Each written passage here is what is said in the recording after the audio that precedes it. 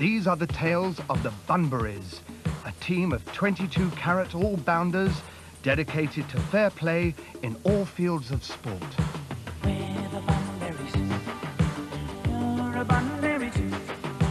When you're living in the world of Bunbury, you don't want the dreams come true.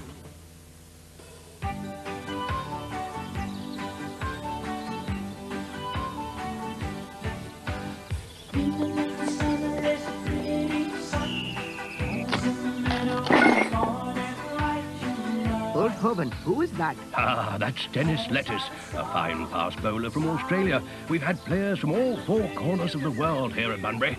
Let me show you.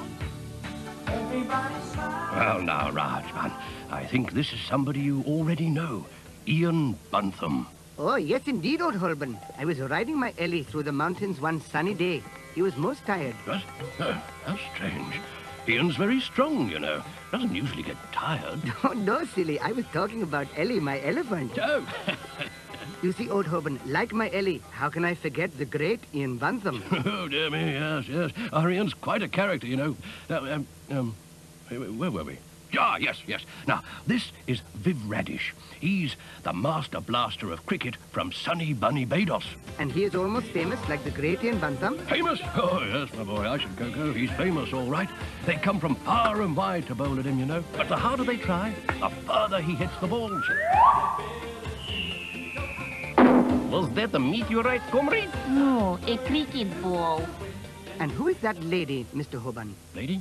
What? Oh, yes. That, my boy, is the great Flo Bunn, a fine athlete. Let me tell you about her. Flo was competing in the Olympic Games at Los Bungalis when a pickpocket was spotted in the crowd. Hey, stop that guy!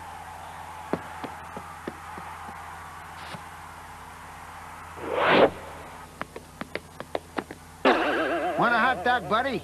Flo Bunn captured the pickpocket and went on to win a couple of gold medals. Ah, yes, a remarkable lady, my boy. Most remarkable. Hello, old chap. Nice of you to drop in. Hello, Rajban. I see you found our mission control. Golden-haired Gower here looks after this part of the game. That's right, my dear chap. This is where all the action is. I suppose I'd better explain. Bruce, it's the flaming alarm. Come in, we have work to do. Scramble the Bunnymobile. We just had an emergency call from Bunbury. Hey, yo, what's up, Doc? Hey, who's the dude with a turban? Oh, this is Rajban, our latest recruit. Rajban, meet Greaseban. Greaseban's our engineer.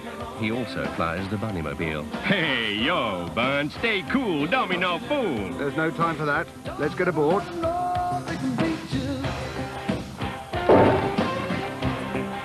Okay. No big problems, dude. The old girl just acting a bit temperamental, that's all. Hey, just making some fine adjustments. Yo. Good luck, Bunbury. Good luck.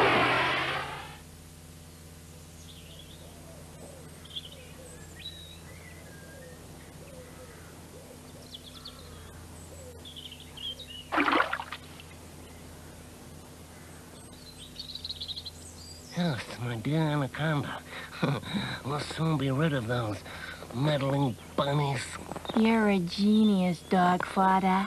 I know. I've sabotaged their precious Bunnymobile. When they try to take off, it will fall from the sky like a lead balloon.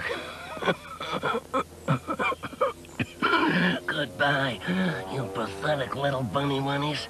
Dog father. When that silly contraption of theirs hits the ground and explodes, there won't be enough left of them to make a decent rabbit stew. Whoa, man, that was close.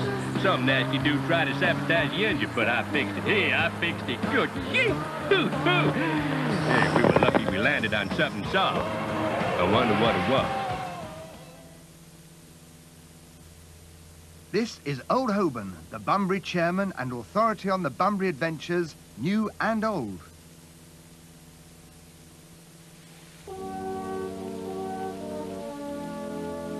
Now, one winter's day, Goldenhair was taking Rajbun to meet relatives in Bunchester, home of the famous Bunchester United football team.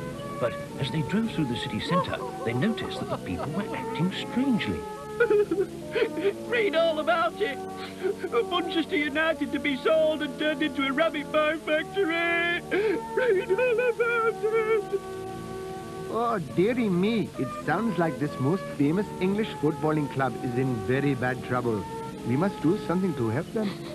The young lad is right. Bunchester's manager, Matt Bunsby, is an old friend of the Bunburys.